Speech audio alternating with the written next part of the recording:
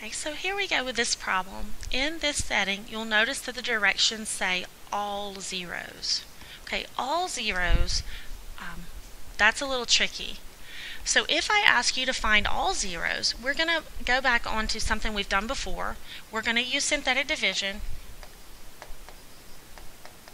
and we're going to factor, and we're going to solve, just like we started this particular section. So we're going to do all those steps. But you'll say, where do we start? Like, what do we use synthetic division with? And that's going to be the new piece. So what we have to do is we have to use the rational zero theorem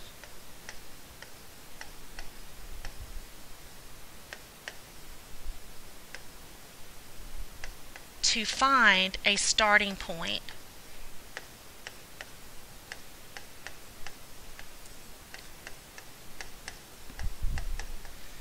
Now, the rational zero theorem tells us to take the factors of the constant. The constant here is 30, so list all of the factors of 30.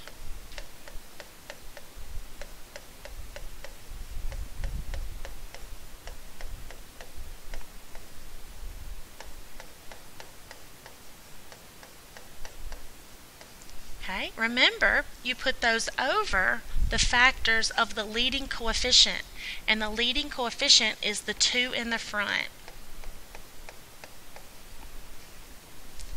And then you make your list of possibilities.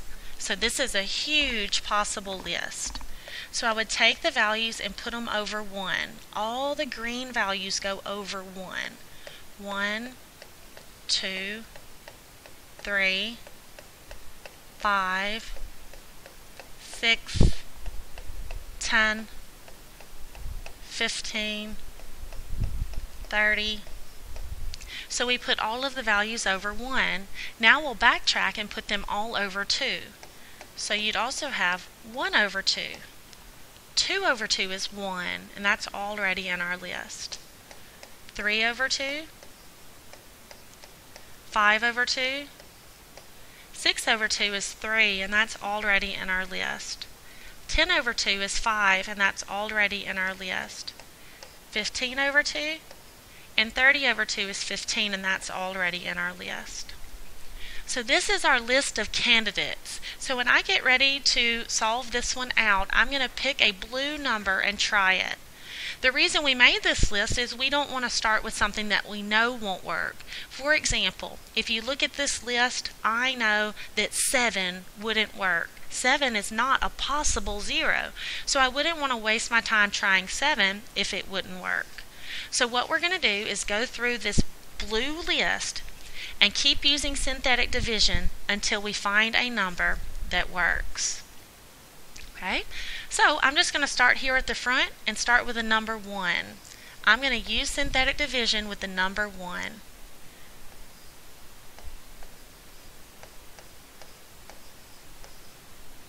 Okay, so here goes my synthetic division step.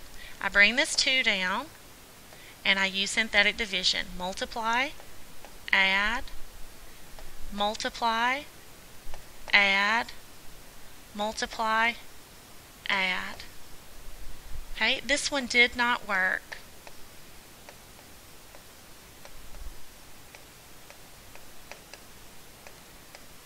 You'll say, how do you know that it works? You'll know that it works if you get a 0 as the remainder.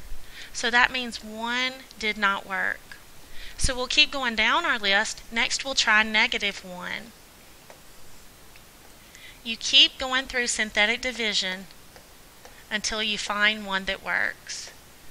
Now if this red step, if you haven't seen this before, this is called synthetic division. You need to brush up on synthetic division. At this point I'm assuming you've already mastered that objective. So if you had trouble with the red step, either message me or go back and look at a previous section of notes. So with synthetic division, I bring down my first digit and I multiply and I add and I multiply and I add and I multiply and I add. This did not work.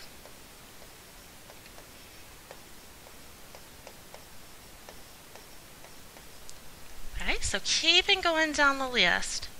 The next thing I'll try, just going through the list, I tried 1 and -1. Let's just try -2. Just keep going down the list until you find one that works. So starting back over, I'm going to try -2.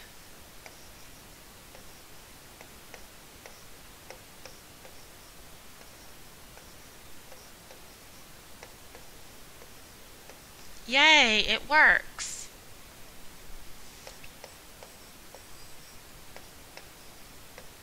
The reason that I know that it works is that the remainder is 0. If the remainder is 0, that means it divides evenly. So that means for this particular problem, one of the zeros is -2. Now, that's the synthetic division step. Great! We found one that works. After we do the synthetic division step, my next step says factor. Remember that this particular problem started with x cubed, so this synthetic division answer right here is going to begin with x squared. So this would be 2x squared minus 13x plus 15. So this step would be to factor. Now I factor mine by trial and error. You are welcome to factor yours by bottoms up or some other method. If you have trouble with the factoring, just message me. I'll be glad to help. So it's a hard trinomial. The choices for 15 that I'm going to choose are 3 and 5. I know the signs are the same and they're both negative.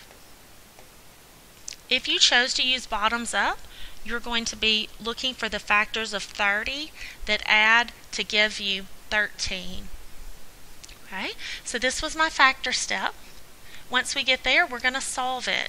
So we're going to take 2x minus 3 and set that to 0. And we're going to take x minus 5 and set that to 0. So 2x would equal 3, and x would equal 3/2. So that's our second one. And for the last one, x would equal 5. And those would be all zeros of that polynomial.